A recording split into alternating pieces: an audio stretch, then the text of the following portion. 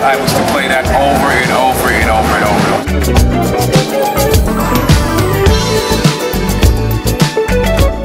over. George Benson's legacy is the closing of the gap between R&B vocals and instrumental jazz.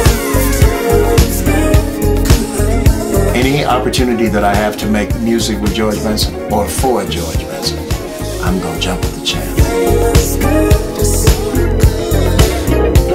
He's a fantastic singer, amazing guitar player.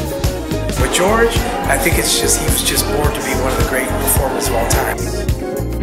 You know, I'm from Birmingham, Alabama, and growing up in my household, you know, these are the records you heard, you know, the On Broadways and Give Me the Night, Masquerade. So, you know, I remember being a little boy, and these are the records that, you know, my parents played. So, you know, being able to hear these records now, be a part of a project, you know, with these big records, this was like a time when I could call my mom, you know, and say, hey, you know, I'm working on this project that has something to do with George Benson.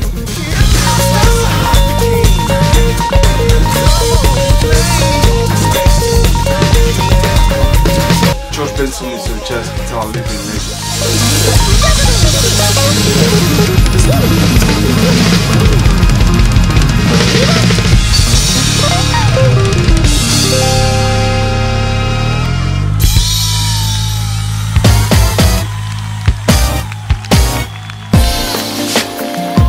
I'm really excited to be a part of this project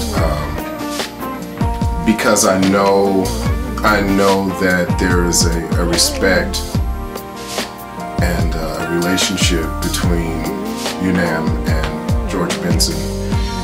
It makes me very proud to be a part of a quality project that pays homage to his work.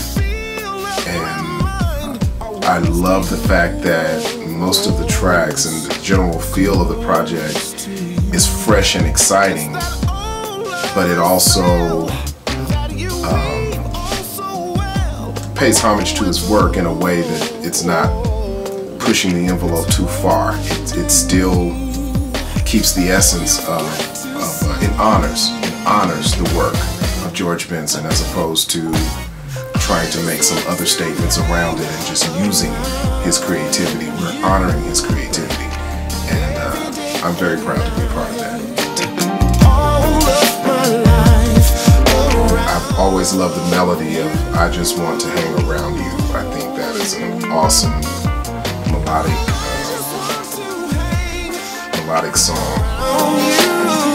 George Benson's vocal influence is very strong with me because as a child, as a young man, I didn't even relate to him as a non-vocalist, as an instrumentalist. I related to him purely as a vocalist because that was my personal experience. So to me, he was a singer that played guitar. I know the rest of the world probably sees it the opposite. George Benson's signature solo style with him singing over the notes, I remember the impact that had on me, thinking, wow, that's scat on another level to me.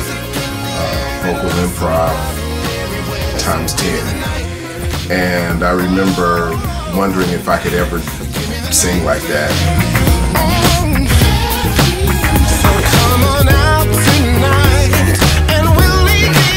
No one that sings R&B and that's involved in the record business and the R&B world can say that he was not a viable R&B and pop artist. So there's not many people that you can say that about equally. And he's one of the first, and actually the only one that pops in my mind right away that I can say has equal strength on both sides. was a boy.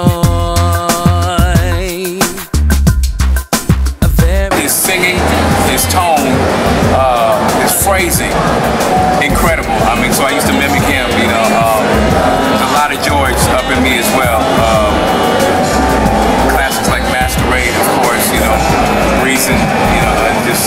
So I mean, for me, he was really one of those people who helped put a stamp on me that I probably should speak more of in, you know, as far as from a singing standpoint, you know, because I listen to a lot of horn players and guitarists, you know, like melodies, and he's definitely, you know, he's a trailblazer, you know.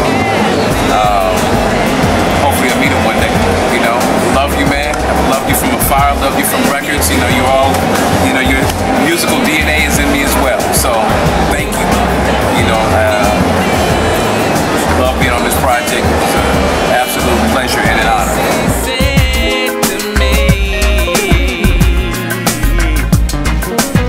The greatest thing. You know we're both afraid to say we're just too far away. One of my most fondest memories with George is opening for him right outside of Chicago. And if I'm not mistaken, I had just gotten into town. I had to call ahead, and they had to have a police escort for me to get from Midway out to where the gig was. And I had my bag in the back, and I grabbed my bag and changed my clothes and went out and did my set. George didn't know that I had just come in a few minutes before then. And he walked on stage and he told the audience, he said, "It is a privilege and an honor to make music with Phil Perry any chance I get." And that's the kind of cat that George Benson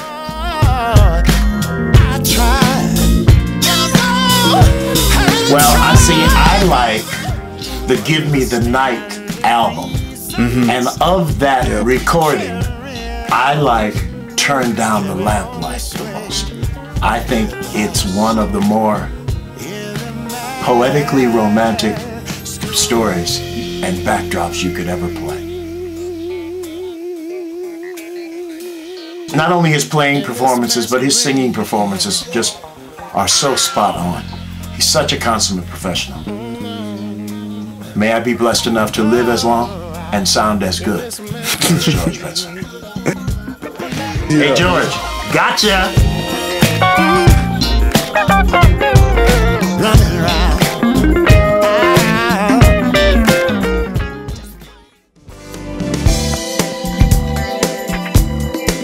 It's a big honor and a privilege to be part of UNAM's tribute to the great George Benson, my favorite guitar player out of all, and the biggest source of inspiration for my musical journey and for my career as a guitar player. When I was 15 or something, I heard George Benson for the first time. It was a friend of mine who had one of his albums, one of his organ jazz albums from the 60s called It's Uptown. And I listened to it and I just loved it. And after that, I started listening to George's stuff from the 70s, the more disco, funk kind of stuff, and the 80s pop, then the soul R&B during the 90s, and up until now, everything is done. I'm really happy to make a tribute to George together with UNAM and a few of the musicians that played with George over the years. So the song we're doing is Weekend in LA, a song that was recorded on George's live album. So I hope you like it, and I really had a great time doing it.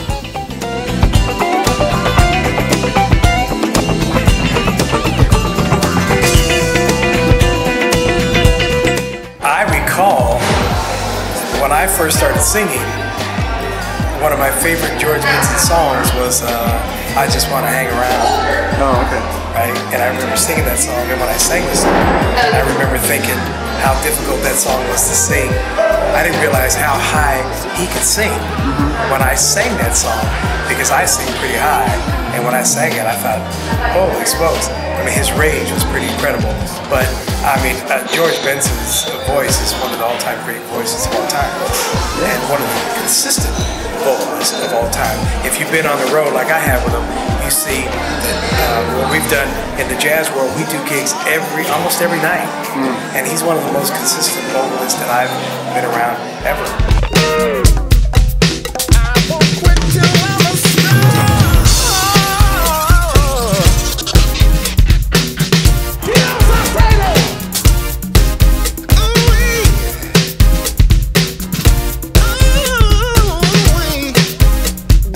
People underestimate. They always think of George as a guitarist, jazz guitarist, but George is one of the great vocalists of all time. For example, when you're in Europe, you play these festivals and they're late at night. They start late, 11, 12 o'clock at night. You get done 1, 2 o'clock in the morning. And then sometimes they'll have this jam session back at the hotel. Well, George would come back and he'd be down at the jam session all night long. In the early days, I'd say 91 was when I started with him. In the 90s, we'd have to be up, lobby call would be 5:30, 6 o'clock. So George would be down at the jam session till all hours of the night. I don't know if he had a couple hours of sleep. We're all dragging, we get up, we gotta be down to the lobby 5:30, 5:45, just dragging. And we're getting ready to leave, and George, every day, he would come in 5:30, 6 o'clock in the morning, and the first thing he'd come in and he's just singing like a bird. And you're just going, but how in the world? He was at the jam session all night. He's just going, I mean, he's just one of the 7 wonders of the world. He's just an incredible talent, and I was just fortunate enough to be around.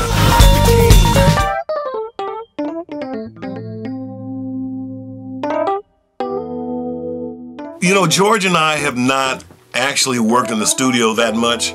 You know, it's kind of odd actually, but we've always worked on a lot of the same shows.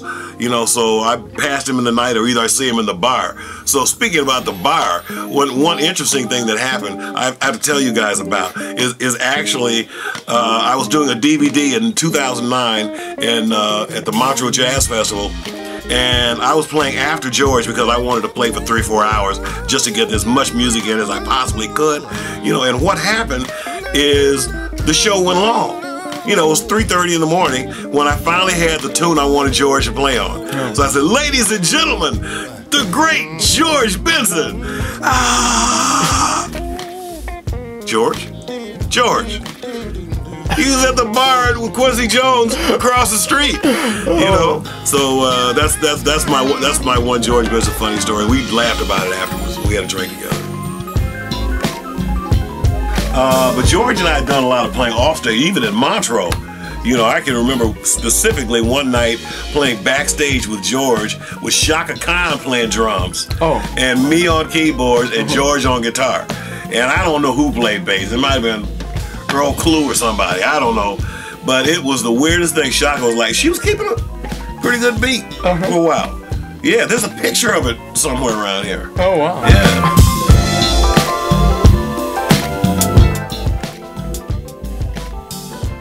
George just did recorded some Rhodes and solo on this Masquerade for that George Benson tribute album I'm doing. And first of all, George, I would like to thank you so much for that, for your kindness, for that opportunity, and all the great vibes you're putting on that project. Yeah, man, it was a lot of fun. Yeah, it is. And you let me play what I want. Yeah, that's true. It's a good thing. Glad you're doing this, man. Yeah, it's going to be a great project. Thank you so much. All right, thank you, man. Thanks for calling me and asking me to do this. He's the man.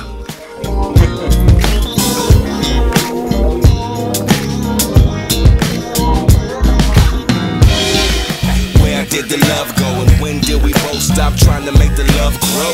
If you want to go as far back as Tupac, or even further than that. I mean, because you have to understand that type of music that George Benson, does, that is the predecessor to hip hop. So you know, when you go into dance music, that was the first hip hop, these dance beats. And so if you think of from a Kanye West to a Jay-Z to even when Ja Rule was doing his thing, even 50 Cent, when you think about these guys and you listen to these dance records, they all have records that resemble the type of music that George Benson was doing.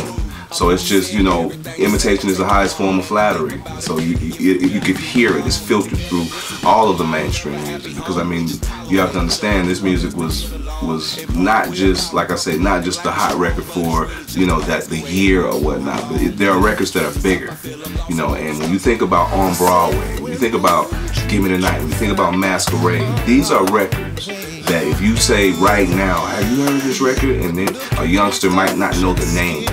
But if you start singing On Broadway, they're gonna go, oh yeah, I know that. And so those type of records go far beyond just, you know, a flash in the pan. They kind of define an era and beyond, and that's what it did for hip hop. Bask in the limelight, right now, sunset, LA nightlife. Look around, everybody wanna be a star. My dreams are coming true, man.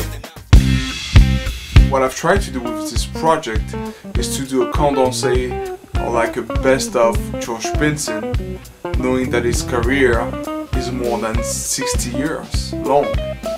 And that was not easy, because George has always mixed a lot of different music, just jazz, pop, R&B, soul, funk, contemporary jazz.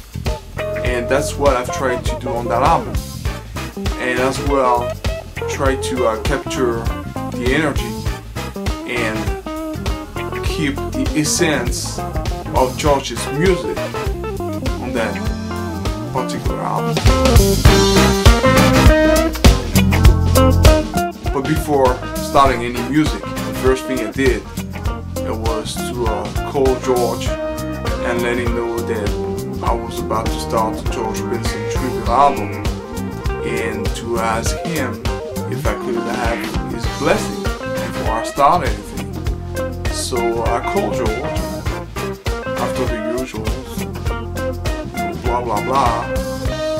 I asked him a question. I said, George, I'm about to start the George Benson tribute album, and I would like to know if I can have your blessing. And his answer was beyond any of my expectations. He replied to me, man, obviously you have my blessing, but anyway, whatever you're gonna do, it's just gonna sound fantastic. I was so relieved, and then I've started to work on music.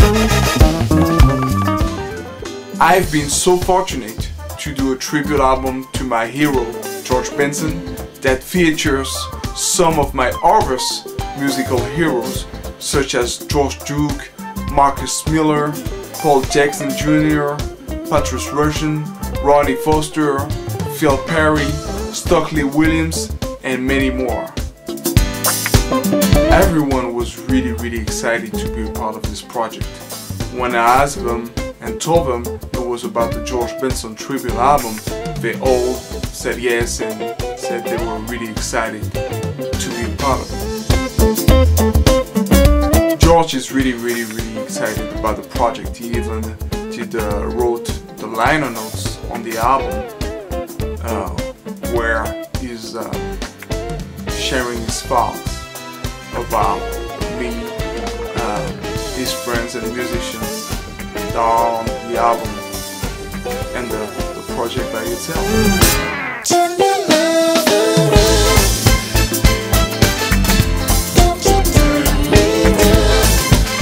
It was a really great musical journey. It took me 2 years to complete the project, and now I'm so excited to share it with you, with the world. I really hope that all the George Benson's fans all around the world is gonna love that album. I did put all my heart and soul in it, and George himself approved it. I believe that we all did pay the great homage to George.